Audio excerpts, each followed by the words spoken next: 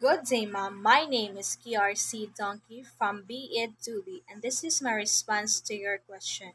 So, first, let me explain what is technology.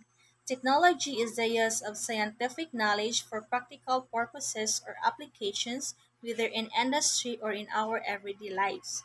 And then, what is humanity? Humanity is the human race, which includes everyone on earth. It's also a word for the qualities that make us human, such as the ability to love and have compassion, be creative, and not be a robot or an alien. Technology progresses at a breakneck speed, outpacing human organizations' ability to keep up.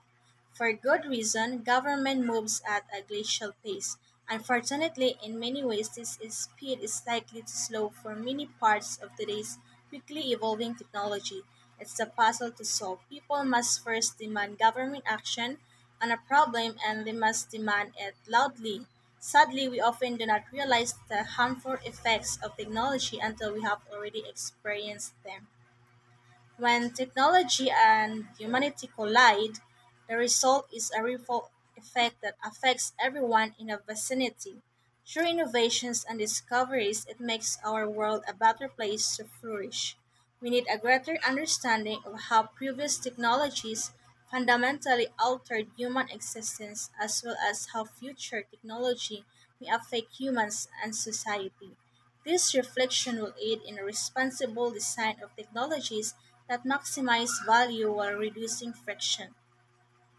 We can protect our human rights in the face of technological advancements and ethical dilemmas by being a responsible citizen. If we are responsible citizens who are disciplined enough in using different social media platforms, so these are the three policies that I believe are essential in our personal setup. So first, practice discipline in using the devices.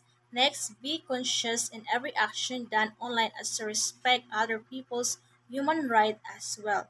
Third, read the terms and conditions of every applications being installed in your phones or computers. So that's all.